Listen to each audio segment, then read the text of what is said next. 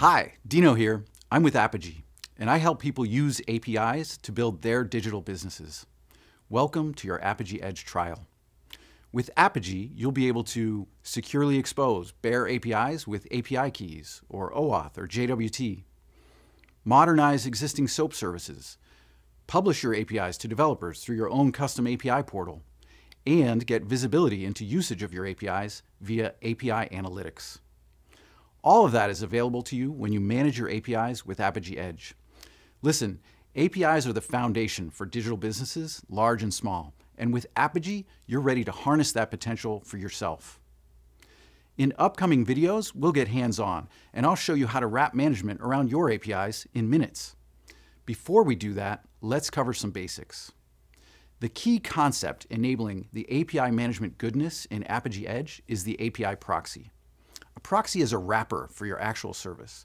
Clients, instead of calling your API endpoint directly, call the API proxy, and the API proxy calls your existing API.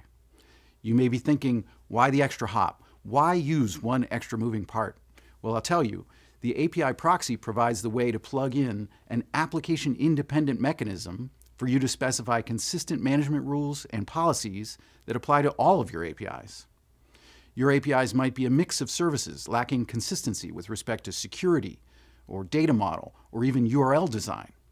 And an API proxy allows you to build a coherent facade around those various endpoints.